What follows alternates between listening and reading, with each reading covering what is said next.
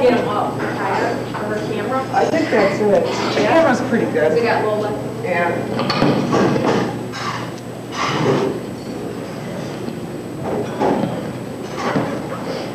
Okay, hi. Hi. My name is Susan. Just a little more than 3 years ago, I had a tubal ligation. The surgery was suggested to me by my doctor for the purpose of permanent birth control. Over the course of less than 3 years, he brought the subject up and suggested the surgery to me on at least 3 occasions. I based my decision to have this unnecessary elective surgery based on the statements and information he gave me in January of '95. He told me that insurance would pay for it, that everything, including my health, would remain the same.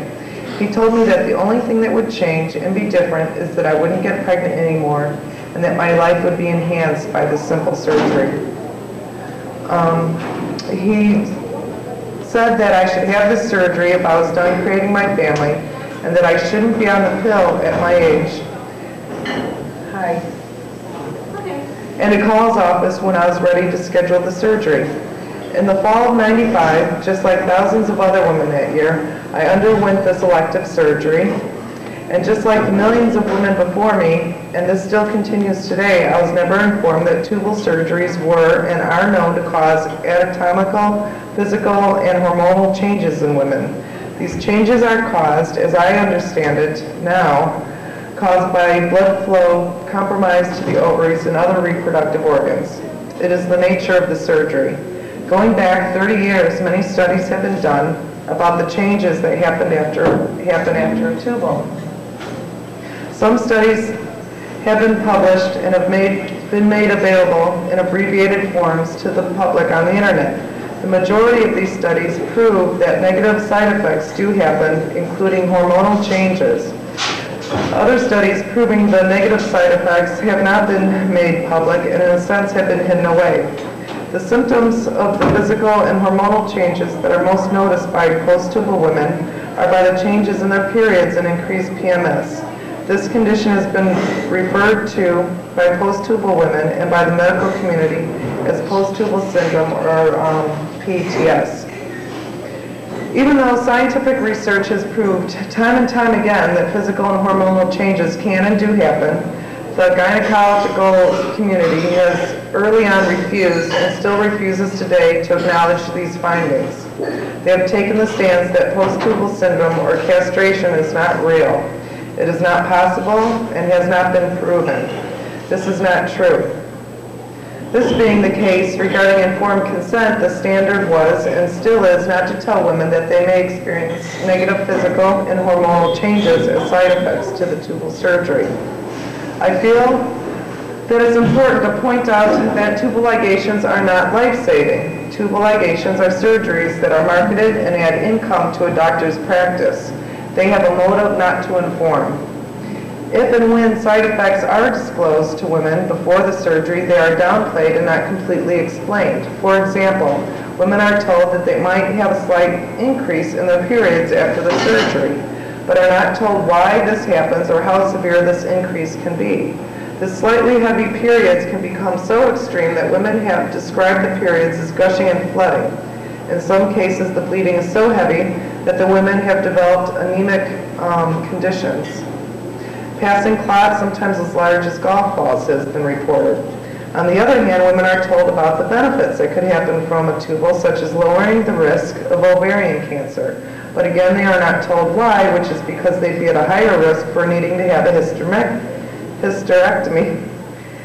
And that, at that time, her ovaries would be also removed. No ovaries, no ovarian cancer. Today, in 1998, doctors and information booklets are still erroneously state that tubal ligation surgeries carry no long-term risks. Women are led to believe that if something very bad were to happen during the surgery, that the woman would know about it right away or within days after the surgery. They claim that tubal ligations are perfectly safe, have no side effects, and will not cause menopause to happen earlier or happen instantly. Medical research has linked these side effects to tubals, and those researchers have cried out for further studies to be done. Doctors have acted unethically, with harmful intent by dismissing these medical studies, by ignoring the scientific research, and by intentionally withholding this very important information from prospective consumers of tubal surgeries. They then continue to withhold this information when women return with problems. This non-information and non-treatment is done in an effort not to expose themselves.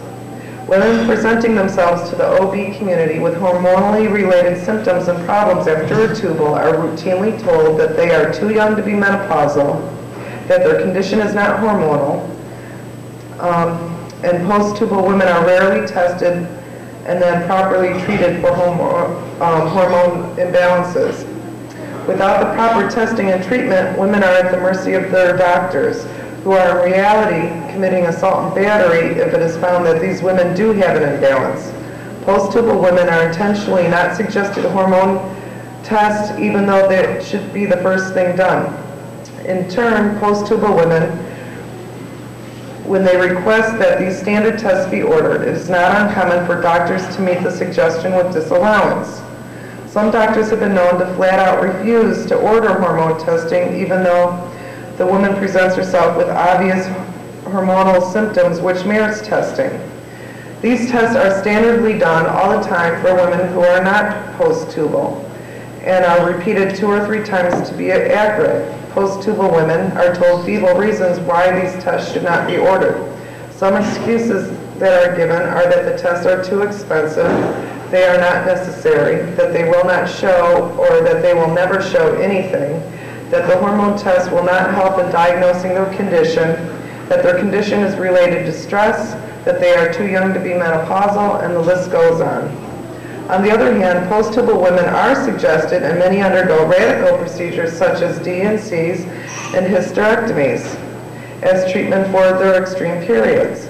Both of these solutions, a D&C and a hysterectomy, will stop the woman from having the extreme periods, which is a symptom, but will do nothing for the cause, which is hormonal.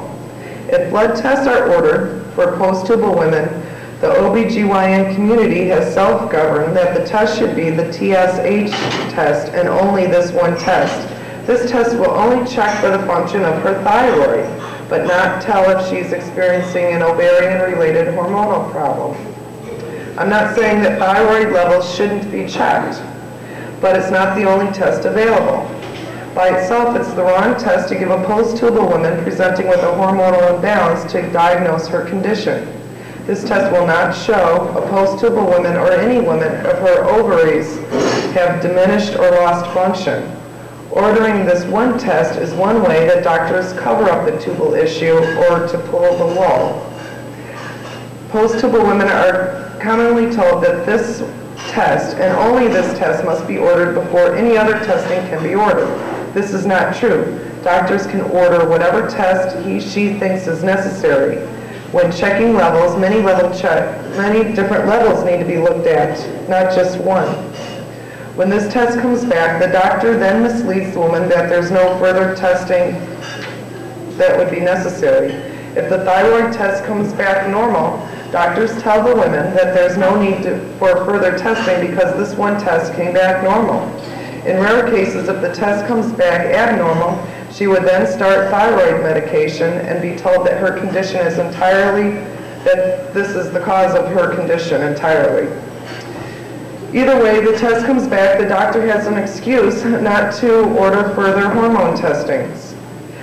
Doctors know that this test will not show ovarian function, but that other tests do. Still, doctors don't suggest further testing, but do offer treatment to their condition by suggesting surgeries, such as hysterectomies, D&Cs, or by prescribing the pill.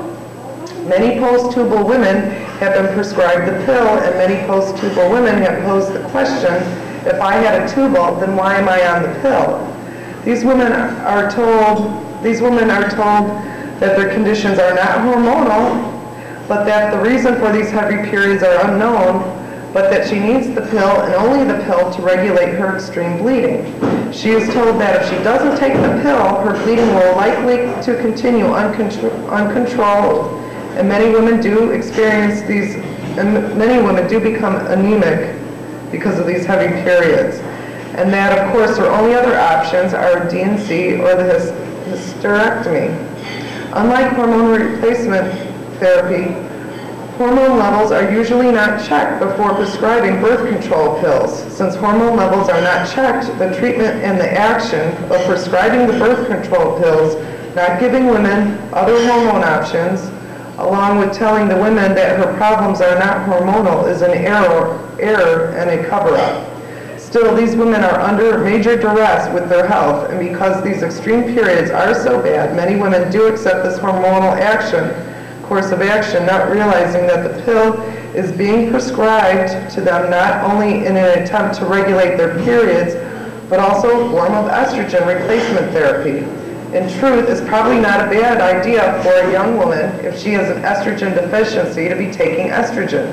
And hormone replacement therapy is known to control bleeding.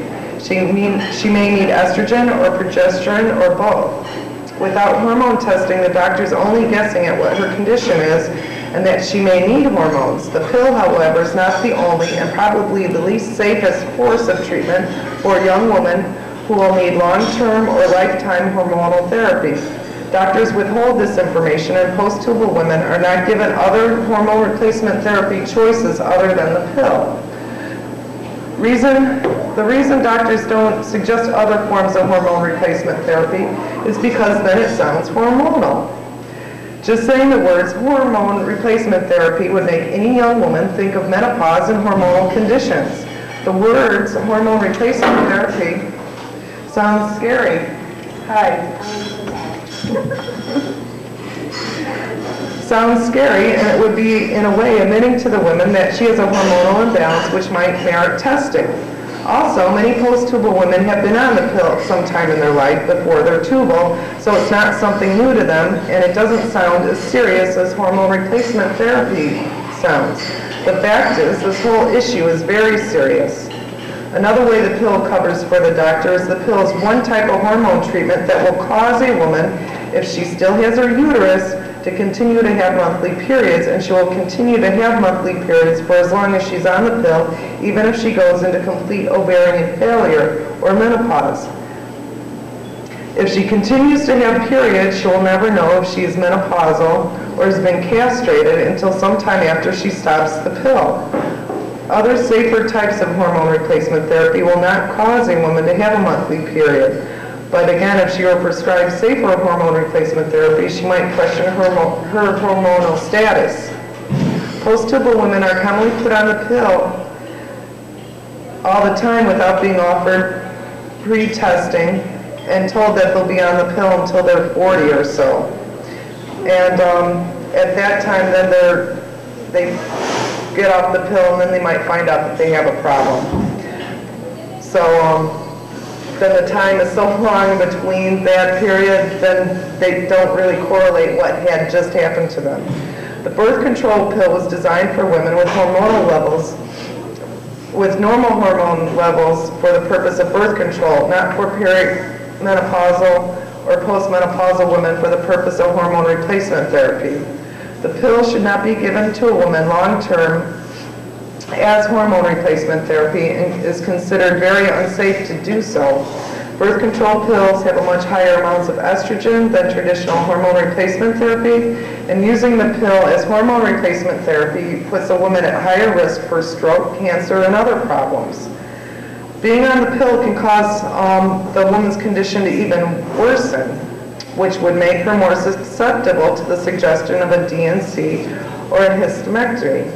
Many women go on the pill and then quit because their condition becomes worse. So now, at the other end of the scale, if she's experiencing an estrogen deficiency, isn't offered hormone testing, is never offered the pill or other hormone replacement therapy, or is prescribed the pill but she refuses to take it or stops taking it, these women can be at risk for bone loss. The amount